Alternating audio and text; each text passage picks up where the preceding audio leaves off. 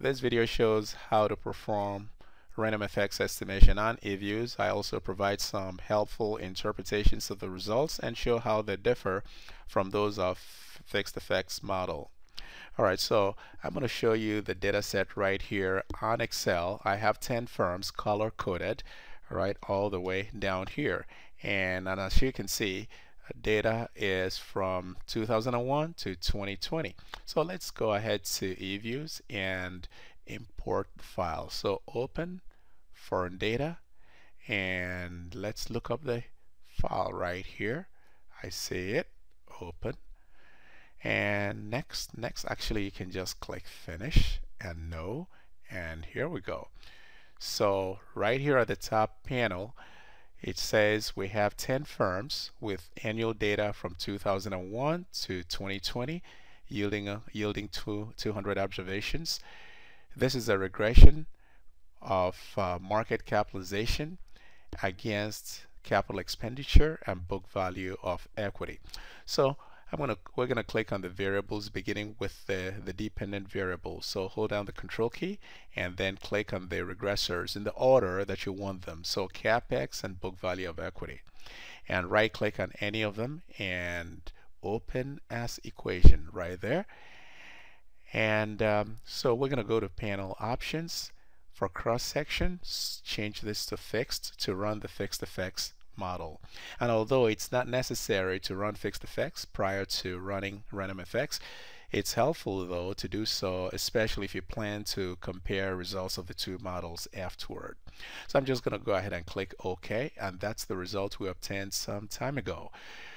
Dependent variable is market capitalization. We find that this regression is statistically significant at any conventional level, and about 96% of the variation in market capitalization is explained by this regression on capital expenditure and book value of equity. And importantly, we find that capex has a positive impact on market capitalization, while book value of equity has a negative impact, probably because of the widely documented negative signaling effect that comes from the issue of new common equity. But anyhow, for good measure, both are statistically significant. To run random effects, we're going to go to Estimate, and here for panel options, change cross-section to random. And if you want, you can also change period to random. Now this allows the random error component to take into account variation over time, resulting in a two-way random effects model. But we're not doing that this time, so kick it right back to from whence it came. Alright, so that's all we want, and OK. And that's our outputs, our beautiful output. And as mentioned earlier, the regression is statistically significant.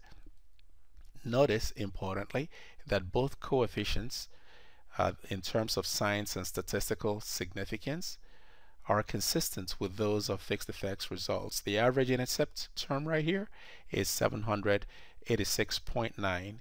Incidentally, this output doesn't include the differential intercept values of the 10 firms. If it did, we would have been able to determine the specific intercept value for each of the 10 firms. For example, if differential intercept for a particular firm is 100, then this intercept value for that firm would have been 100 added to 786, which would give us 886.9. And if it were a negative 100, then it would have been 786.9 minus 100 to give us an intercept value of 686.9. So what is unknown though at this point is which estimator, fixed effects or random effects, is more appropriate. To determine this, we would need to perform Husband test under the null hypothesis that the two estimators are the same. And if we reject that hypothesis, we would go for fixed effects, as I'll explain in the next and final video in the series. In the meantime, we can also examine the value of the GLS parameter lambda, and we estimate lambda using variance estimates of the cross-section random error term omega, as well as the idiosyncratic error term as I showed you in the preceding video. Now, right on this output, the estimated standard deviations of the two are provided here, as you can see. So all we have to do is square them to get the variance estimates and then calculate lambda as I show right here on my PowerPoint.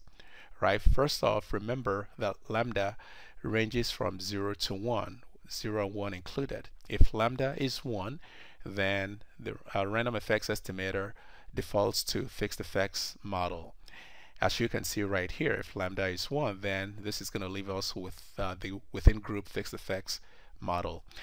And to estimate lambda using the values provided in the output we just saw, we find it to be 0.97, which you can see is pretty darn close to lambda of 1, telling us that perhaps fixed effects model might well be the way to go.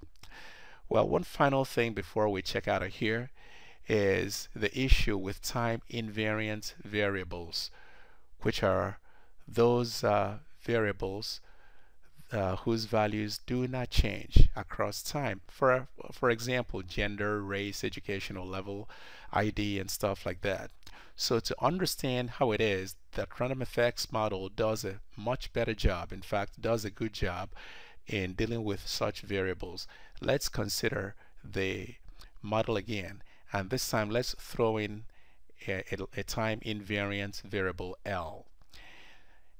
And since L is time invariant, it means that each value is equal to the mean of it. So for fixed effects model where lambda is 1, you can see that the difference right here is going to be 0. In other words, it wouldn't count in a fixed effects model. However, for a random effects model where lambda is some value between 0 and 1, then this is not going to be 0. For example, if L is 10 and lambda is 0.8, 0.8 times the mean of 10 leaves us with 8, and 10 minus 8 is 2. And so as you can see, the impact of L, this time invariant vehicle, would definitely be registered in this model. And so to conclude, unlike fixed effects model where the effect of a time invariant variable is lost, it is accounted for in random effects model, just like the other regressors in the model. The one key drawback though in random effects modeling is the assumption that the covariance between the cross-section random error term omega and the regressors is 0, which in many cases may not hold. And that's it.